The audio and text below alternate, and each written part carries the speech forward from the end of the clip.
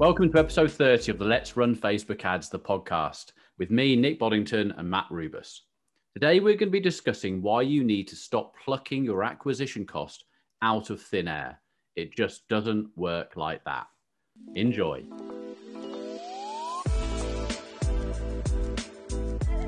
Hello and welcome back to the Let's Run Facebook podcast with me, Nick Boddington, and Matt Rubus. Episode 30. Matt, how are you doing?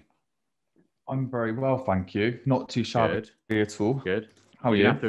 All right, you're going to have to excuse my background. I've got some stuff going on outside, and it's getting a bit noisy, so I'm sitting in my son's bedroom. I've pulled everything in here.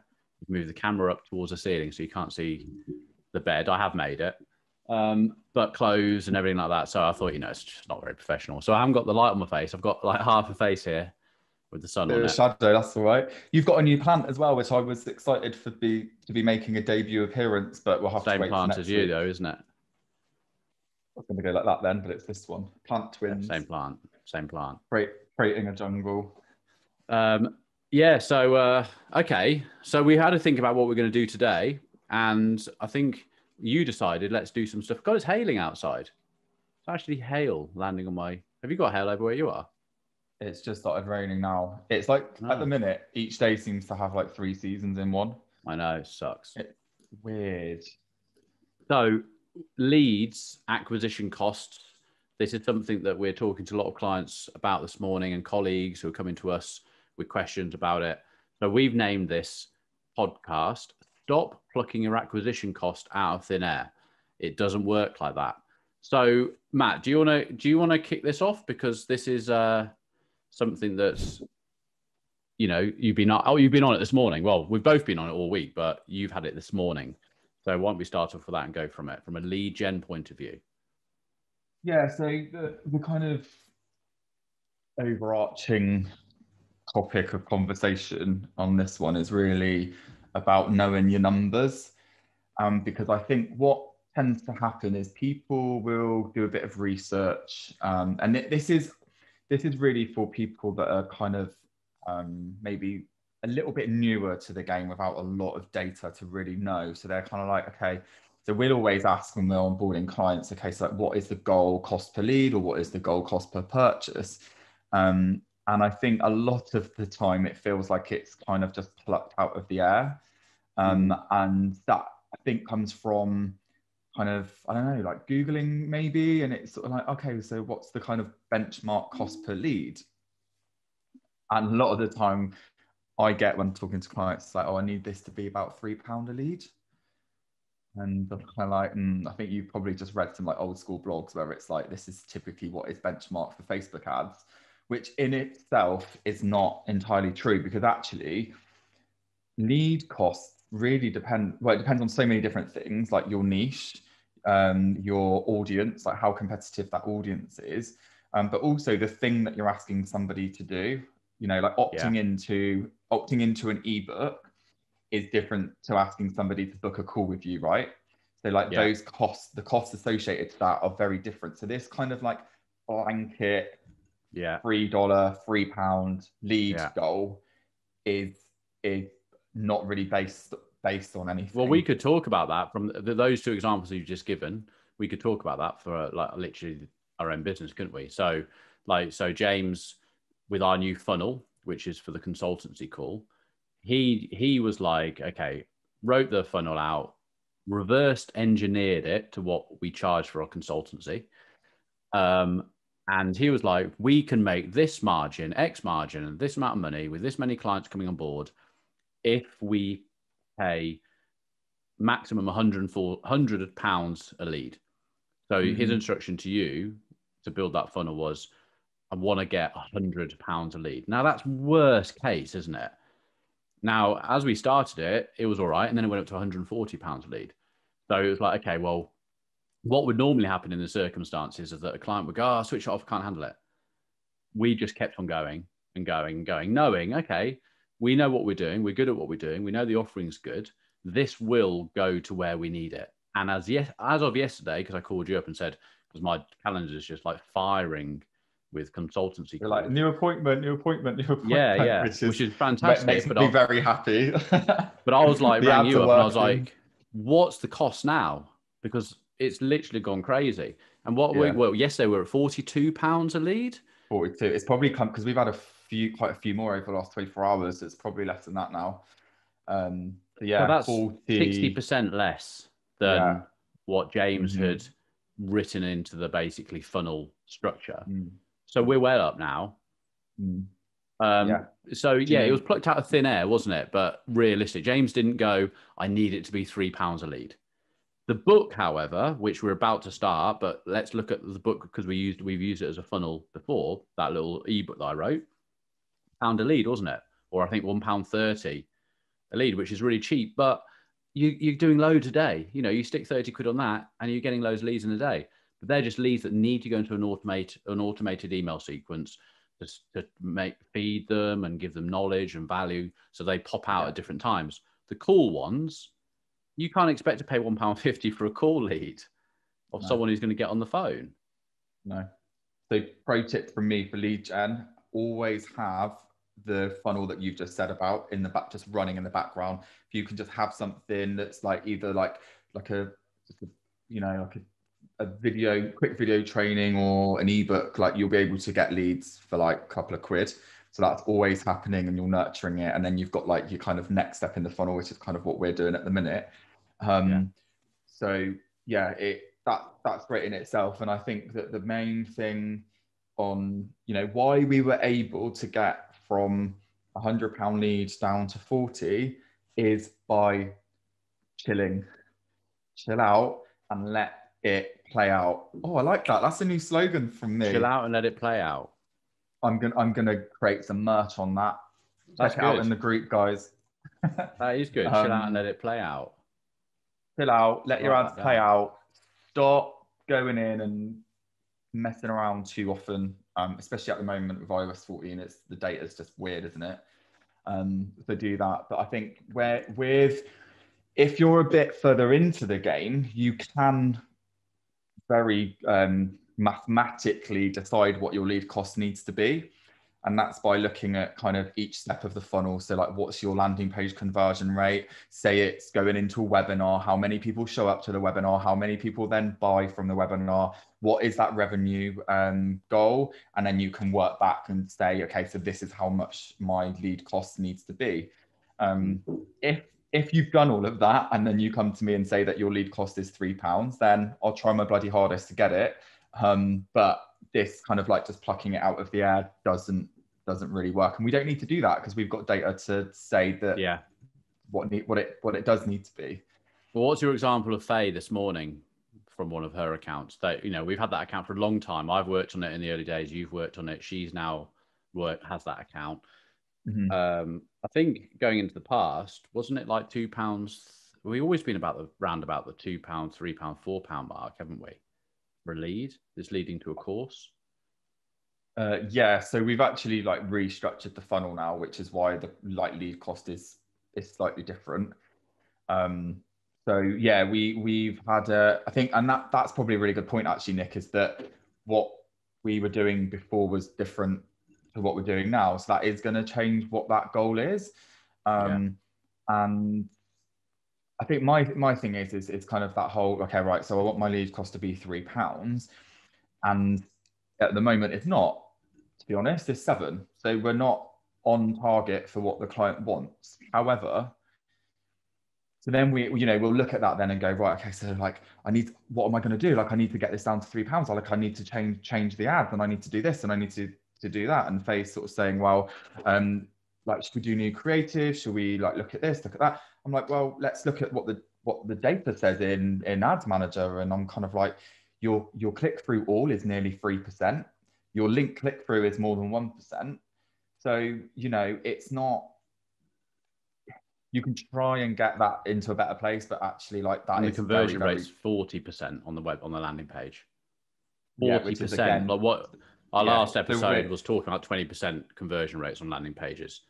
Exactly. So then, because that was my next step, then I was like, right, you risk now like making these ads worse and below benchmark if you change them.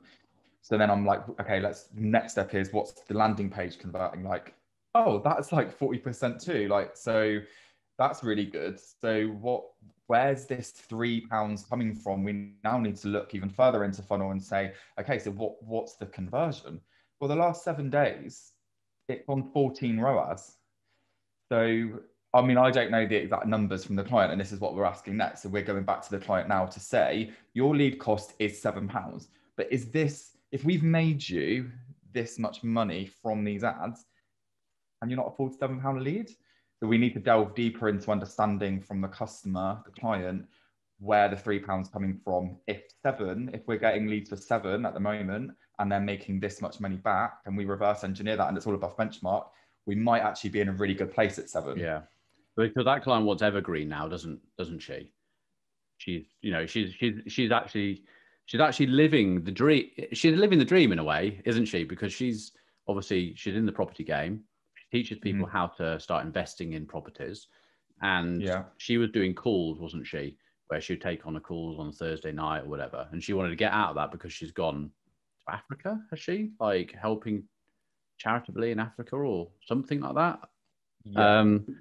And she's wanting an evergreen course that's going to provide her thousands of pounds a month from ads going onto Facebook, going through a funnel. They close off, and if she's taking 5, 6, 7, 10,000 pounds a month revenue from it, she's, you know, got £100,000 a year income and can do whatever she wants in life. And there are so many. That's essentially why people start courses. That's what they want. It's the ultimate dream. It's the ultimate hook from a YouTube video, from a course video. That's the hook. Unfortunately, it doesn't happen overnight, does it?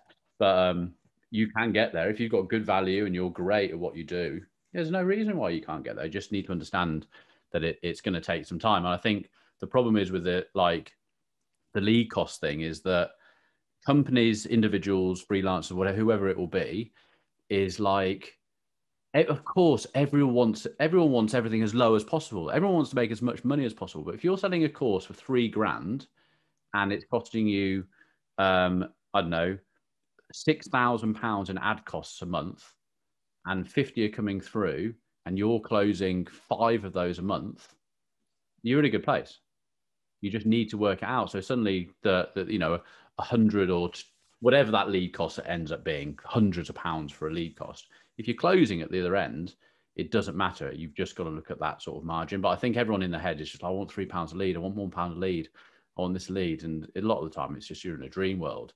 And yeah, you need to have patience.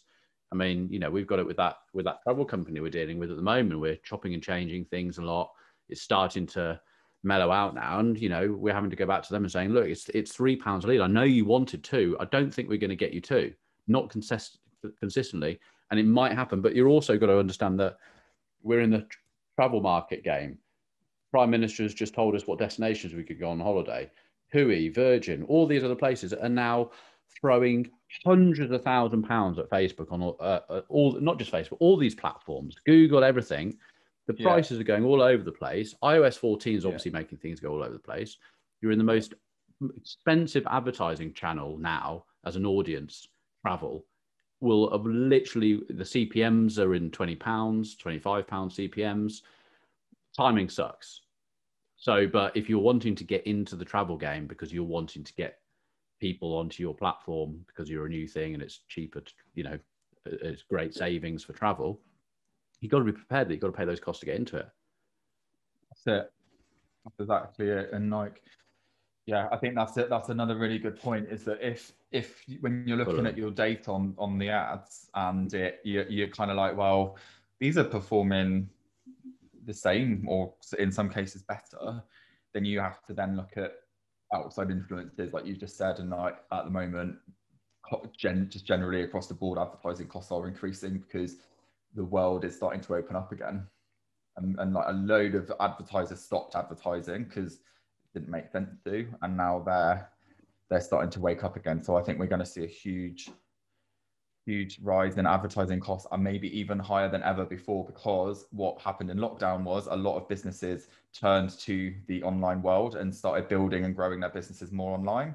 And if they've proven concept with that and it's been working, they're now going to be like, right, I'm going to start advertising and I'm going to start pushing that even more. Yeah, absolutely. So absolutely. So But it can all work. It can all work. I mean, should we talk about, I mean, from an ecom point of view, the same sort of thing? Because we talked about lead gen, and it's the same kind of thing with ecom. I don't hear acquisition cost as much as from an ecom point of view at the beginning. So I think from a lead gen point of view, it's very much so the client's like, look, I'd really like to get £3 a lead or £2 a lead. Do you think you can do that? And you're like, I don't know. You know, we're looking at all these things are up against you, or this sector is usually around £7 a lead, or, you know, it's marketing. You know, we know our CPMs are up 20, 25 to £30 a lead for our own stuff. And it always is. You're hitting that marketing business world on Facebook as an audience. It's just more expensive, full stop. You don't really hear it from an ecom point of view. So e-commerce companies don't usually go on there, come in and go, this is what I want my acquisition cost to be. I'll usually say, you know, what's your average acquisition cost? We'll have a discussion around it. And it's usually that sort of helps me gauge more what I think they should spend. So when the question comes up to, well, what do you think my budget will be? If I'm then, well, you're telling me your acquisition cost is usually 25 quid, your product's 50, to get into the auction properly, well, you need to be giving me like 40 quid a day, really, to actually start really being able to test it through. And the different things, you know, how do you get a cheaper acquisition cost? Getting a better audience coming in, getting really good landing page views of people that stay on the website. Your add to cart is really high because the audience has come in and they really like the product, but they're not just shopping. And you've got a really good sequence. You've got some other things where they could drop it into their basket, which is never done in e-commerce. You know, you go into any supermarket that is good, any shop's got stuff on the till. The till area has little bits and bobs that you could pick up and throw into your thing. News agents have sweets and chewing gum on the till. Marks and Spencer's, you walk down a bloody column of products. Primark, other products you can throw into your thing. TK Maxx, other products you can throw into your thing. E-commerce, no one fucking does it. Like, what you're using Shopify, go into your app section.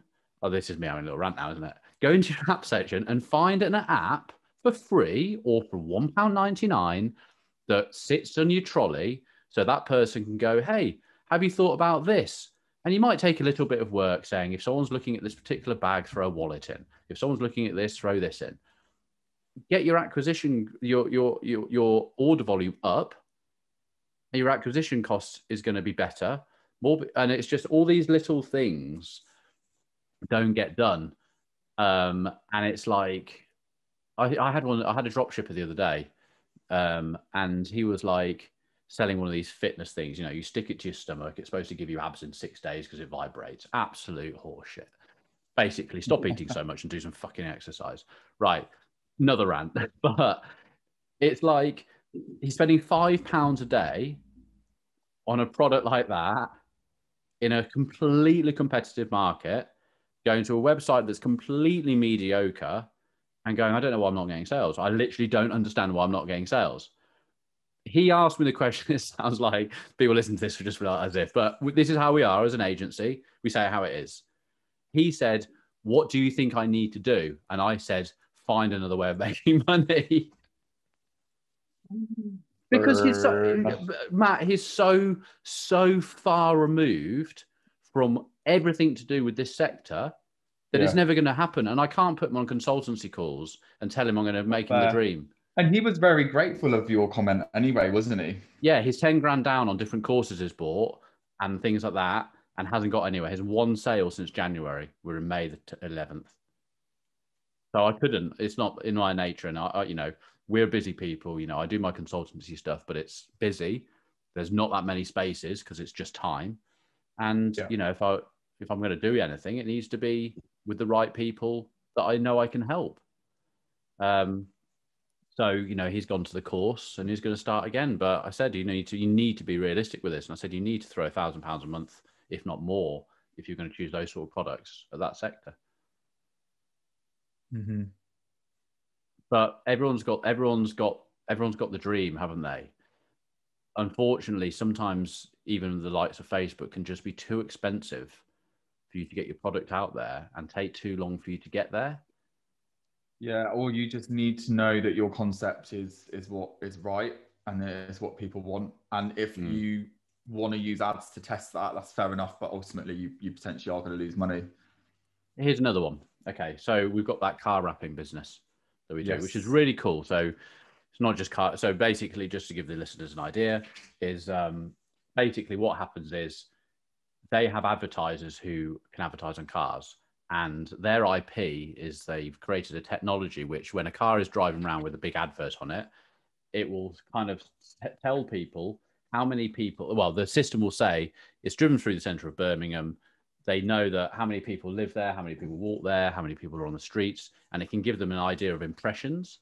So the advertiser can say, you know, I want it to be here, and so many impressions are going to come back, and those impressions in turn help people. You know, if you've got Subway on the side of a car, it's going to remind someone of Subway, and they might go for lunch. That sort of concept. So anyway, they're doing campaigns. They got one in London, absolutely flying. Cost per leads coming through at like less than £1. And those people are going on to a landing page. They've been having problems with their app, so they're not.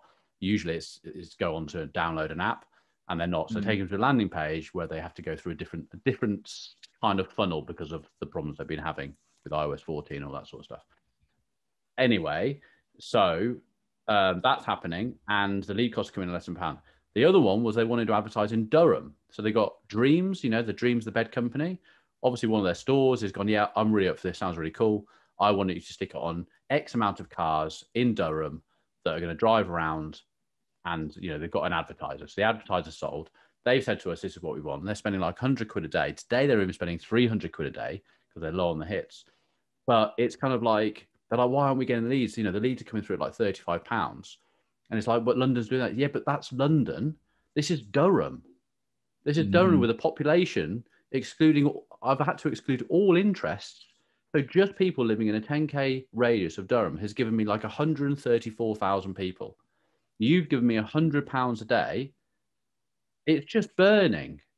It's burning through. You know, these people are seeing this ad 4 times a day on their phone, and they're still not clicking. It's done. They're out. Local's a hard one. Like, well, it's not, but it's a different way of doing it. And also, London, the same radius, way more people. So it's like you have to take all of that into account, don't you? Absolutely. So from their point of view as a company, it's like, okay, you've gone out there with this IP. Your model is to go around cities and towns all over the UK, have these cars. So yeah, fine. You've won a client, Dreams in Durham, but what you need to think about is, can we serve the ads to enough people to get enough people to have all the advertising on their car to meet the client's expectations? And will it come at a cost that is viable? The answer is not all the time. And on this particular occasion, no. So then I would say you now need to just focus all your advertising to win clients and get cars wrapped in major cities across the UK. And if someone's coming to you saying, yeah, I'll you know, if Dreams is coming to you in Durham and saying, here's money, I want you to wrap cars in our advertising, it's like there isn't enough population. It's a catch-22, isn't it? There's not enough people to get the cars wrapped to make the client happy for what they've just paid for. To get, you know, so your business model has to change slightly. And I think that's the thing that is the biggest shocker with all this, from when we hear our sales team and account managers who are moaning. It's when we've done everything we can to try and meet the lead cost that the client came in saying, this is what I want. We can't deliver. We've tried everything. And like Matt, we're good at what we do. You know, we've got this podcast, we're experts. There are other people in this world who are as good as, if not better than what we do. I'm not saying that we are God, but what I'm saying is that we have to test these things, and sometimes we're out.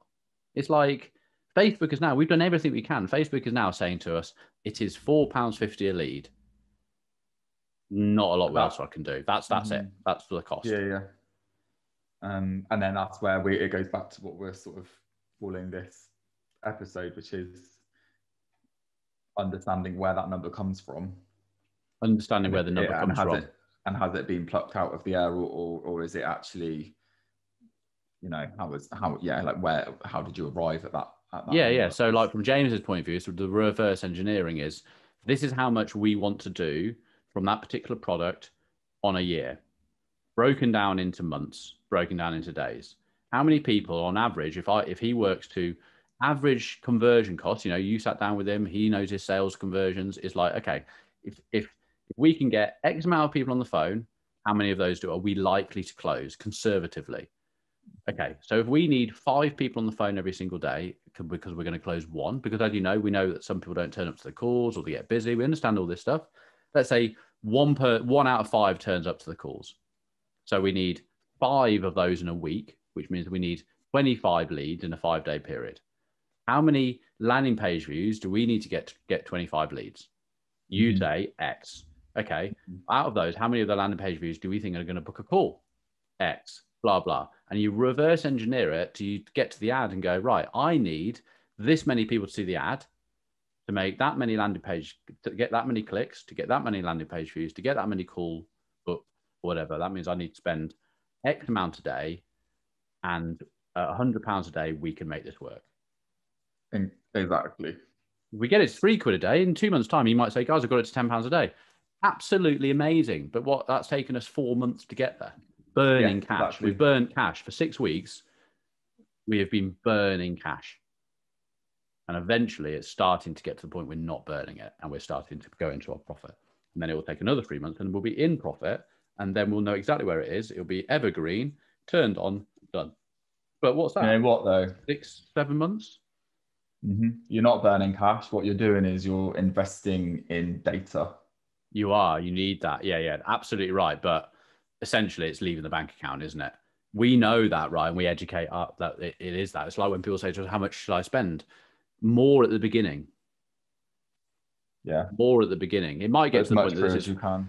You're getting it down to £10 a lead. We're spending too much. Me and my team can't deal with the infrastructure of calls, blah, blah. And we have to turn the ad cost down. But we've got there. We know the metrics. And then you turn up and down accordingly. Obviously, that brings out a whole new pool of errors and stuff, touching the budgets too much. But that's essentially where you are. There are ways around it, and you can make it work. But that's where you are. So yeah, don't pluck your lead costs out of thin air. Basically, know your numbers, guys. Know your numbers. Well, we bang on about this. You can. We bang on about this, but what would you say, Matt? Then from a Facebook, what makes the difference between an agency, freelancers, or individuals who are really good at running ads, opposed to people who say Facebook doesn't work and just can't get it working? Because they can't read the data.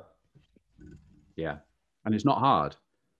We educate through these podcasts on how to read this data. I mean, it's this podcast in 2 years' time. People are going, God, it's a bit repetitive. Yeah, and are you still implementing the things that we were being repetitive about? Because about half of you aren't. That's a good point, actually. Part 5 of the Back to Basics. Yeah, that's going to be all around helping people to know what data to look at and to get out of this cycle of the ads don't work. More about, okay, no, the ads are working. And what is it that maybe is not helping get the results that you want? Yeah, it's like the local one for that wrapping company. They've got until Thursday or Friday to get it done. And it's like, what do you do? Well, it's local. We're getting 5 times frequency, which means 5 people. Everyone is seeing their ad 5 times a day on average. We need to change up the creative. We need to make the creative look different. So all I've done, I've duplicated the ad. Everything's the same, put new creative and it resets. So all those people are going to start from the beginning again. And it might be that they just they saw the one and it didn't resonate. And the next one does. I've had campaigns going on for 1.5 years to a smaller, that heat pump company. That was running for 1 year. Yeah. All we did every 3 weeks, we just changed up the creative. And it went out to the same circle of people and the same lead cost came through and the same amount of leads every month just by changing it. Because someone saw something new and suddenly it resonated. You never know when someone's going to buy. You don't. I haven't finished my little saying. You never know when someone's going to buy. You just have to be the person they think of when they buy. So there's not actually anything wrong with being repetitive. In sales, you need to be repetitive because that person needs to remember you. You would see emails, I see emails or posts from the same people. You ignore them. You ignore a lot of these emails and posts a lot of time. And then you see one that resonates. For whatever reason, that day, it went to your sort of like our email sequence could go, you know, we can get you a 20% return on ad spend on your email marketing or something. And someone might go, oh, email marketing, yeah, I'm looking at that right now. It's a Facebook feed. That's what we're always talking about. But we go into email marketing. It might just take that one little email, one little headline to resonate and get someone back into the funnel again and do business. Absolutely. Like, I don't know what it is nowadays in terms of like the touch points, probably like on average around 10 touch points that somebody needs in order to then actually take the action that you're wanting them to take.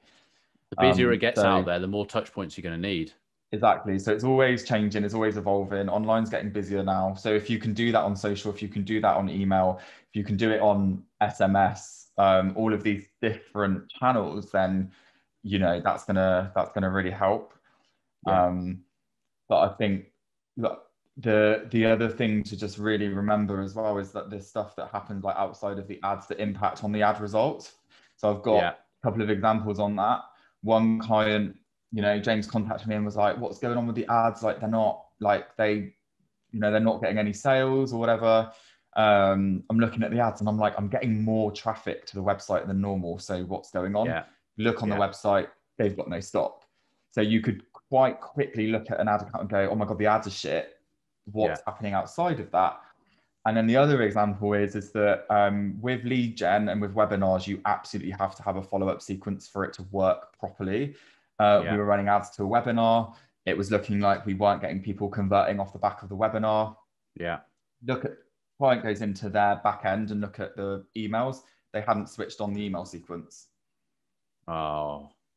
So, you know, all of these things have to work together. And if you're going to do lead gen, you have to have follow-up. And actually leads us on to another thing. It's like, okay, so, and this was something that I was speaking to someone the other day who said they were making a loss on their lead gen ads. So their ad cost is, let's say they're spending 25,000 a month for a year. Let's say it's 25,000 a month because this was an American company and they're spending some decent dough. I think it was actually like 25 grand a day, but let's say it's to a month, spending 25 grand a month. And they were taking something like, and it was through like a webinar. I think it was a webinar sequence. They were taking like 17 grand in that. So it's like most people go, oh, I'm out. I'm losing a lot of money every single month. Their email sequence was picking up 30,000 over a 10-day period, which means that they're actually 37,000 up on their 25,000 ad spend. A fantastic campaign with margin. And that's the emails in the background. They're cheap to run. You've got shitloads of people coming in through the webinar, through the email sequence. They have that email sequence on, just tapping them off every single day and people coming in and purchasing. And but no one can be asked with that, Matt. I'd like to say, I want everyone who's listening to this, when you're in your car, your office, in bed, on a walk, how many of you truly can't be asked to write 10, 20, 30, 40, 50 email sequence? Truthfully, how many can't? It's a ball ache, isn't it? It's an absolute ball ache. The easy part is doing one ad, doing a couple of headlines, doing some different creative, putting it out there, not getting it and going, oh, it didn't really work, and walking away from it. Even if it took you, this is over-egging it massively, 6 months to write those emails, right? That once they're written. You write them once. Do one a day. If you want a 60-day email sequence, wake up every morning. The first thing you do is write that day's email. Have to get it done. Put it onto the thing. Done. Next day comes. Done. And you've built a machine. That's what we've built, isn't it? We've built a machine with different email sequences. When they've done one thing, they go into a different. They all end up in the master journey, which is telling them about the podcast and about other things that we do, blah blah. And then at some point, someone, but James in the background looks at all the headlines. Oh, that one didn't perform. Change the headline. Oh, that headline performed. How did the click-through in it perform? And you're just going in there looking at the data. But if any of you guys listening to this, you're seeing these YouTube videos of these guys and girls who have got these courses or doing this or doing that, or the e-commerce company that the hook is like, how I sold. Well, that was one yesterday, and it's legit because I've heard of the girl who did it. how I sold to Lululemon for $500 million. I tell you how. Fucking some hard work, some great moves, a bit of luck, and understanding the data. And her conversion metrics for a whole business will be absolutely spot on. Mm-hmm. There's no luck there. No, it's reading the data and making your moves based on what it's telling you. And it's not an overnight thing. And I think a lot of them sell it as this overnight thing. Yeah, unfortunately, you can just get this success overnight, and they're selling you this dream, and it is achievable, but it's fucking hard work to start. I said to someone when on my course, I was talking to that guy about my course the other day, and he said, "Oh yeah, I'll have a look at that." And he said, "How many videos are there?" I said, "Oh, there's like 58. How long are they?" I don't know, 5-10 minutes of each video. Like, bloody hell. What do you want? What do you want? Do you want to just carry on as you are? Or do you want to put some work in something in that in 5 years' time, you might turn around and go, "For best move I ever did." Yeah. You want there's no easy route. There's no easy route. Takes time. No. But look at how long do we set that? Go on. I'm on a rant, you never know everything. We're learning every day. Like the learning never stops in this job, does it? No. Collecting data, making decisions based on it. Look, how long has it been? 6 weeks since we started that funnel? Things have been annoying. Now, yeah. You know, some people don't turn up to their calls. My diary gets full. I'm rushing around to get on a call. They don't turn up. You know, these are all things. Yeah, I might have my little grump, but this is we're taking data and we're rectifying things. We've chosen to do something to the calendar, which worked out better. All these little things, we're all getting that lead cost come down, things changing, and then it will get to a point where it's evergreen. I know something works. We can bring other staff members into doing the consultancy calls who know their stuff, blah, blah. And we've tested. But, you know, that it'll be 6 months by the time we get to that point. In the meantime, you just got to get on with it and graft it. And but it's also a fun journey. I think people are so impatient with the goal that they end up not having fun with it. Enjoy the process, guys. Yeah. I think as soon as you realize that it will take time, you need patience, but just enjoy every day as it comes and you will get there. You're more likely to get there and probably quicker. Well, if you don't enjoy it, you've got to ask yourself, what's the point, really? Yeah. Now we're turning into one of those like other podcasts. Yeah. Oh, I've got to go because I've got to get on a call. All right. Well, let's leave it there then. Thanks for listening, guys. See you on the next one. Yeah. Take care. Bye. Bye.